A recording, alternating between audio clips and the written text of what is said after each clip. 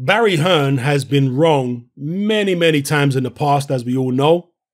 And he's not exactly a neutral in this situation right here. But he believes that the Tyson Fury Deontay Wilder rubber match won't happen because of the financial fallout from the lockdown policy, which has obviously wrecked economies all over the world. And he points out that even before these lockdowns, the finances for the Fury Wilder rubber match were shaky to begin with, because if you remember, for their second fight, they only broke even. They spent an enormous amount of money advertising that rematch. And after the fighters were paid and all the advertising was done, etc., and all the pay-per-views came in, according to the figures that they put out publicly, they only just about broke even. If not, I think they might have lost a bit of money. So, as dominant as Tyson Fury was in that rematch, because it was a one-sided fight, the rubber match surely is going to have far less interest. People are going to want to see Fury versus Joshua or Fury versus, somebody else, not Wilder again, given how dominant he was. Especially not in an immediate rematch. So that was before this economic crisis, right? Going into that rubber match with Wilder, Wilder was obviously going to be on a lot less money. Fury was going to be, I guess, on more money than last time. I'm not exactly sure how it worked. Perhaps it's not really about the guarantee so much as the split. I'm sure they both would have had guarantees.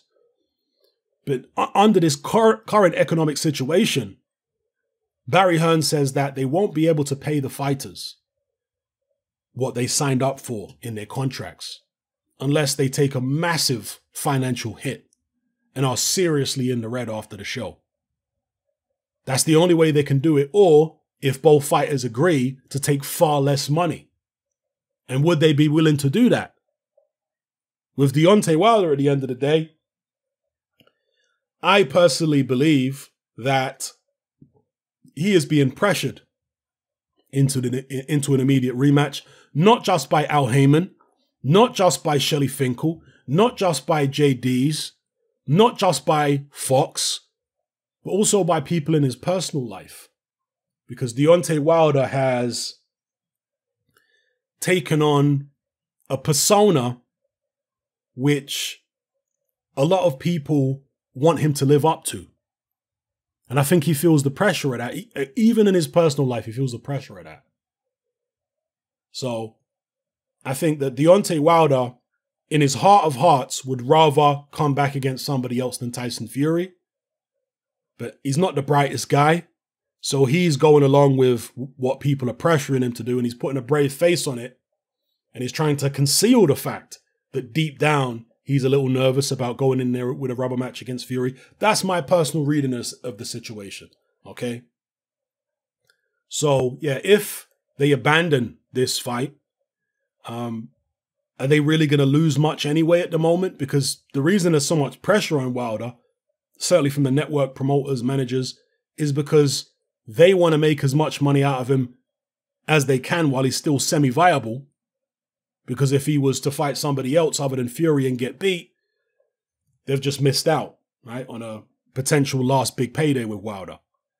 But if this, because of the financial terms they've already agreed to in the original contract, if this Fury fight is just not financially viable anymore, then it might be better. They might find better terms for, let's say, Wilder to fight Dillian Whyte. Could still do pay-per-view. There's a long history. There's beef. There's personal issues between the two of them, I think, over a woman.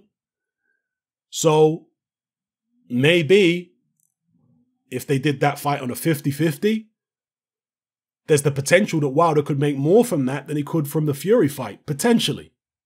Yeah? Depending on where it is. If it was in the UK, and obviously it's a long way off a fight like that happening in the UK, but if something like that could happen in the UK, that would do huge numbers. Would it do even more in America? Maybe, but how well known is Dillian Whyte in America? I don't know. Certainly in the UK, he's definitely well known enough, and Wilder's very, very well known in the UK for it to be a huge fight. Or maybe they could do it somewhere else, it's an international market these days with boxing. Saudi Arabia, Dubai, all these other different markets are trying to enter the fold. So let's see what happens. But look, I'm not saying that Barry Hearn is definitely right and that the rubber match won't happen, but he makes some interesting points about the financial situation, both before this economic crisis and now in the midst, well, just the beginnings really of this economic crisis. He makes some good points. Let me know what you guys think in the comment section below. It's happening. I'm out.